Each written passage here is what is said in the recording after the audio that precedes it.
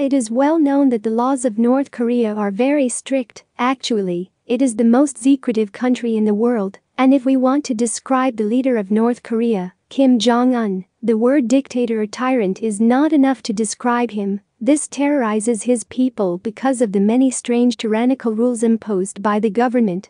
And despite what the world of freedoms has reached, the situation in North Korea is completely different. On the contrary, because the government imposes strict laws on the Korean people, of course, this is different from the strange behavior and decisions of the North Korean leader. Welcome, I'm Allison, and in this episode, we'll talk about the 5 weirdest laws in North Korea.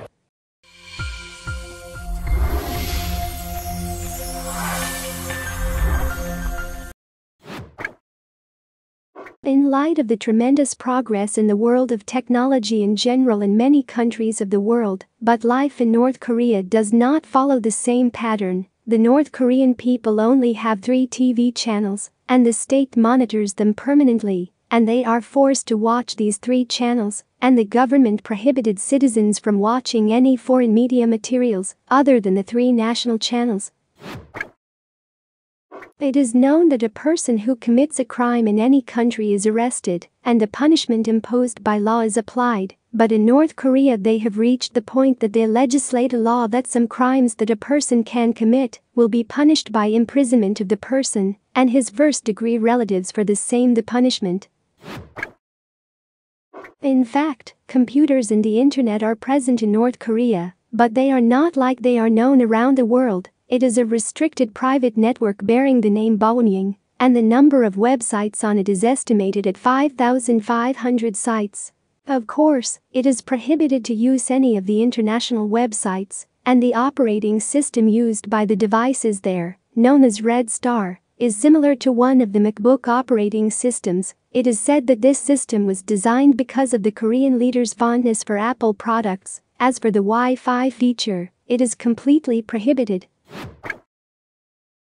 If anyone wants to move his life to the capital of his country, all that will occupy his mind at that time is to provide housing and work, but the situation is different in North Korea. Citizens do not have the right to decide to change residence to the capital, like any normal person.